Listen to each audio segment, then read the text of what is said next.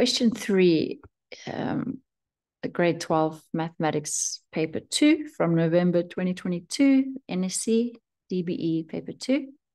Question 3 is in geometry and analytical geometry question. Okay, we have a diagram with a lot of information, so let's start seeing what we have. A 4, 2. Okay, B 6 minus 4. C, those are all vertices on the triangle. They're points on the triangle ABC. T is the midpoint. Okay, so this is the midpoint. So that means that this is this CT and TB are equal to each other. The equation of the line AC. Equation of the line AC is this. So that's AC. A, where is my A? That's AC. We've been given. The angle of inclination is the alpha and the angle alpha. Angle of inclination of AB. The triangle DCT is drawn. We have parallel lines. CD parallel to AB. And the lines AC and DT intersect at S. So there's a point of intersection at S. And the y-intercept of AC, which is the y-intercept of the blue line AC. P, F, and R are x-intercepts. Okay, so we have x-intercepts given. So there's, oh, no. That's all our information, no extra information has been given. Number 3.1.1, calculate the gradient of AB. Gradient of AB. Right, so straight away we know we have A and B. So A is 4, 2, and B has been given 6 minus 4. So we can just sub in our gradient formula. The gradient is shown by a small letter m, is y2 minus y1 all over x2 minus x1. This gives us our gradient. So our m is, if we start on A, 4, 2, and we go towards B, which is 6, 4. So whichever one you start on, you got to start, oh, what happened there? Y1.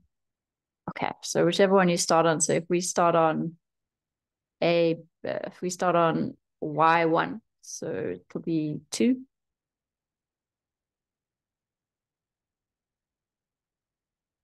And we want to make sure we do 2 first. And if we started on A, we need to start on point A again. So those are x's. Okay. Well, anyway, what it comes down to is 2 minus 4 divided by 4 minus 6. 4 minus 6, positive 6. And this equals 6 over 6. Minus 4 is plus, so 2 plus 4 over 2.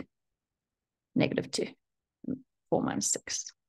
And that equals negative 3. So the gradient of the line AB is negative 3. Question 3.1.2 wants the size of A. So A is the angle of inclination of AB. And we know that angle of inclinations are given by tan theta equals m. And from the previous question, we have our m. So we can say, well, tan theta is definitely going to be equal to minus 3. And then we can say, if we take tan to the other side, the inverse tan to the minus 1 of negative 3 is our theta, which is our angle A. So theta is A. A is equal to just a little bit of calculator work. So this is equal to negative 71.5 1.565. This will be a negative because we have a gradients leading to the left is negative. Now, just to note, now we're not finished in angles of inclination because it's given us what it's given us is actually this. So this is incorrect here to say this. We're not on A yet. We're still working with theta. What tan theta gives us is the positive.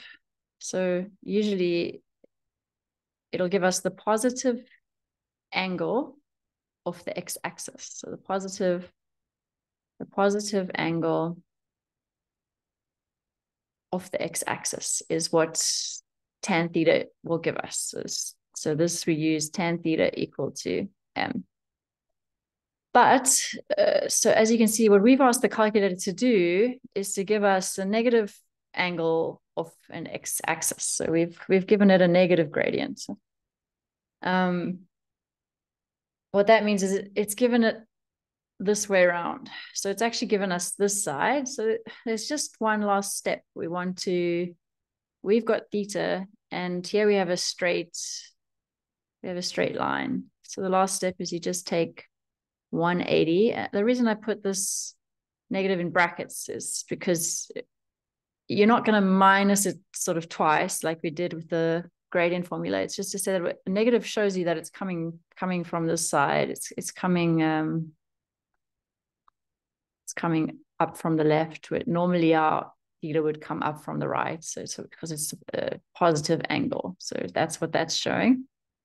And then you take 180 minus the theta because it's on a straight line. So 71.565. Hopefully you've stored that as an ounce to get a very accurate answer. And this will give us our alpha. Our alpha will be 108.44 degrees to 2 decimal places.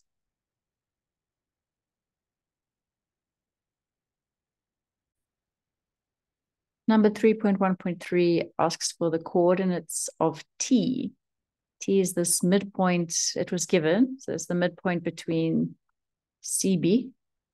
So we can use the midpoint formula straight away because we've got C and we've got B. So we can straight away just use the midpoint formula. So T is going to be equal to x1 plus x2 all over 2 semicolons. This is an actual point. It's giving the actual point. We can even write it a bit more accurately like this. Okay. y1 plus y2. So the two y's, the distance between the two y's halved, and the distance between the two x's halved. It's exactly where t is going to be. So again, the same as we did before, you need to just make sure if you start with C, you start on C. And if you, this one won't matter because it's plus. This one order won't really matter. Okay, so we have x1 plus x2. Let's start with minus 2 plus 6 all over 2. And we could do minus 3 plus minus 4 all over 2. That's our t. And this minus 0 is first. We're going to have 4 over 2. So 4 over 2 is 2. And on this side, we have minus 7, because plus minus 4 is minus 4, minus 3 is minus 7. Minus 7 over 2. Minus 7 over 2. And that's our t.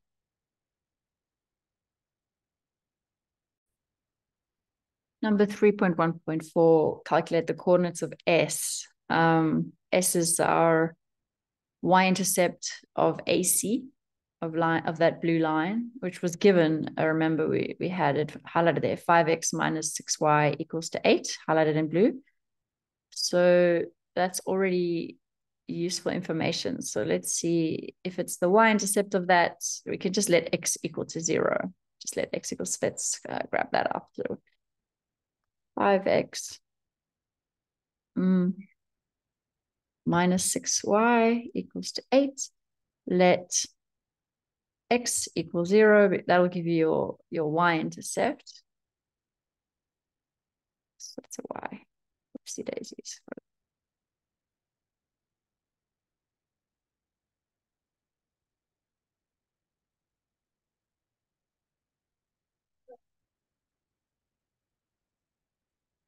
Okay, so it'll just be simply 8. This 5 times 0 is 0, minus 6y equal to 8. So divide by minus 6 on both sides. That cancels out. Y is equal to 8 over minus 6, which is equal to minus 4 over 3. We're not completed yet. We asked for the actual point S. So we need to give the coordinate. And our x was 0 because the y-intercept, and minus 4 over 3 is point S.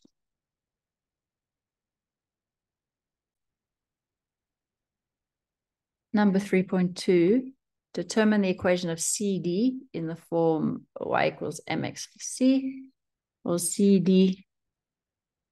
So over here, it was given that CD is parallel to AB.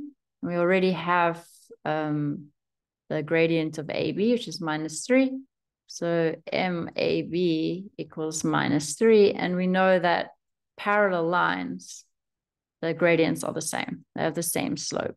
So MAB is equal to MCD because CD is parallel to AB. This was given. Therefore, the gradient of CD must be minus 3. So far we have this. It puts minus 3, the unknown has been, the M has been solved, but we still have a parameter that needs to be solved is C.